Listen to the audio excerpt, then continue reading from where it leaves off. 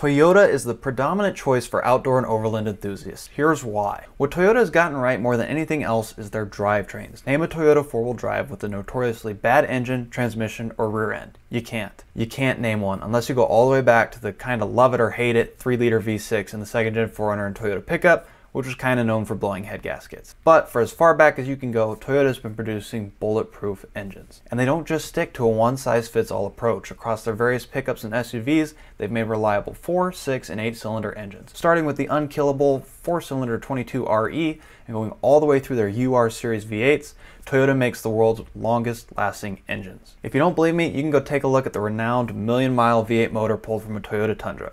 That truck made it over 1 million miles on the original motor. With over a 20-year history of pumping out these engines, there's a platform for everyone, and don't forget the Lexus versions of these vehicles. The great thing about all these engines is that you can find them in multiple different vehicles across Toyota and Lexus's offerings. Whatever kind of engine you have your heart set on, you can find it in multiple different vehicles with different sizes and cab configurations. Late model Toyotas start narrowing down engine options, namely to only the UR V8s and the GR V6s, but if you're looking at like 1995 to 2010 Toyotas, there's seemingly a plethora of choices between the R Series, VZ, UZ, GR, and UR engines among models like the 4Runner, Tacoma, T100, Tundra, Sequoia, Land Cruiser, and FJ Cruiser. And don't forget the Lexus LX and GX series SUVs.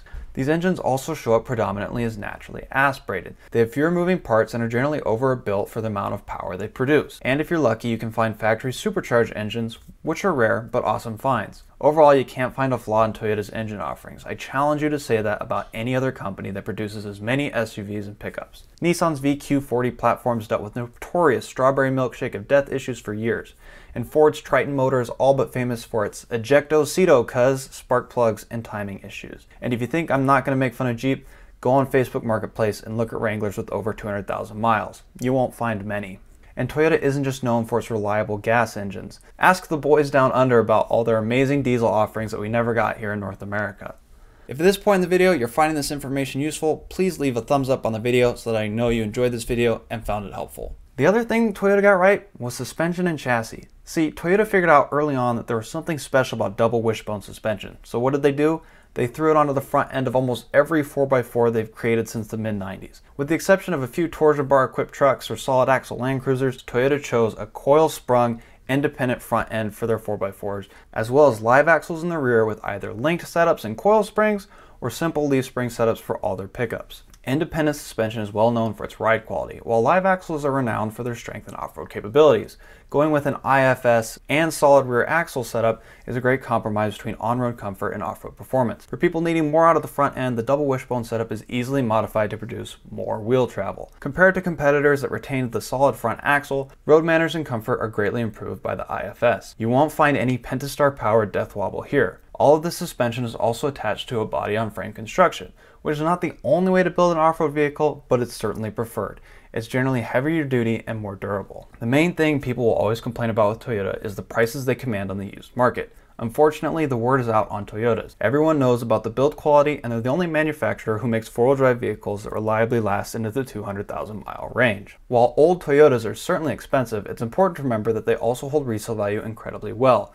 You may buy high, but you can also guarantee that you'll sell high, and in some cases even higher than what you bought it for. The dip of the used Toyota market was years ago, and truthfully, used Toyotas are commanding more money in recent years than they were in the mid-2010s. So we're stuck with higher prices and premiums for these vehicles, but I'd argue you still won't find anything that stacks up against the reliability and the durability of these vehicles. That's why Toyota makes sense for overland and outdoor enthusiasts. If you intend to spend days at a time out of cell service, you're going to pick a vehicle that can get there and get back without any issues. Warranties are great, but there is not a Jeep dealership at the trailhead. You're also going to pick a vehicle that can handle the terrain and road trip associated with getting outdoors. Toyotas make comfortable, practical daily drivers while still being able to handle demanding weekend trips. And they'll do this week after week for decades. You can't beat the durability of a Toyota. I'd love to hear what Toyotas you guys are driving, what you've done to them. Let me know in the comments what kind of Toyota you have and what you like about it. Another thing to note is that Toyota has traditionally made slightly smaller pickups and SUVs than its domestic counterparts. Vehicles like the first-gen Tacoma and first-gen Tundra feel smaller compared to mid-size and full-size trucks of today, but these smaller vehicles are lighter, nimbler, and overall better suited for off-road terrain. They were always equipped with good ground clearance and low-range four-wheel drive, which is exactly what you're looking for. So where did Toyota fail? There are only a few glaringly obvious spots. One was the lower ball joint design they utilized at the turn of the century. 96 to 04 Tacomas, 2000 to 2006 Tundras, 96 to 02 4Runners, and 2000 to 2007 Sequoias all used this hang from the socket ball joint design.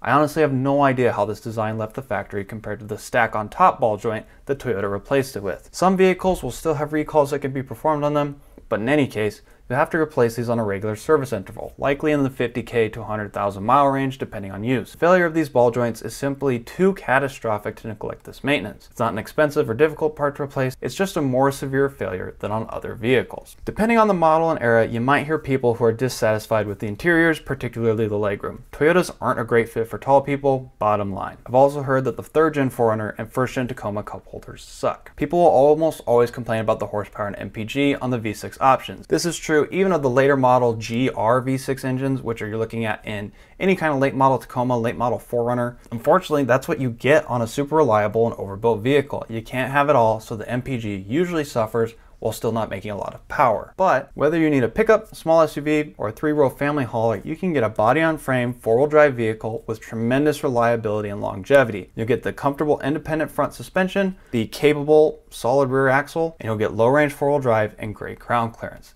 This is a great value, and I highly recommend Toyotas to people looking for a simple, turnkey outdoor vehicle. And here's the thing with Toyota. It's not like they did this for 10 years. Toyota, I kid you not, has been doing this since they made the Land Cruiser, since they made the Toyota pickup. This predates the Tacomas and the 4Runners we see today.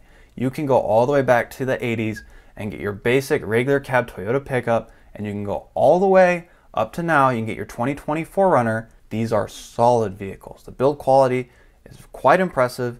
They are very durable. They will put up to abuse, and they will still hold their value. You can beat the crap out of a Toyota, wash it, list it on Craigslist, and still get your money out of it.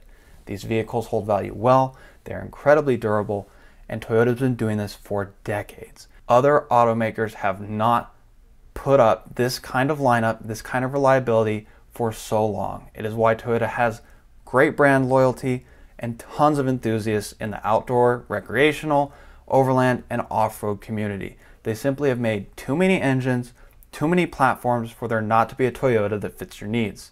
So they're a great place to start. If you've never bought an off-road vehicle and you want to start somewhere simple, get a Toyota. Like I said, great daily drivers.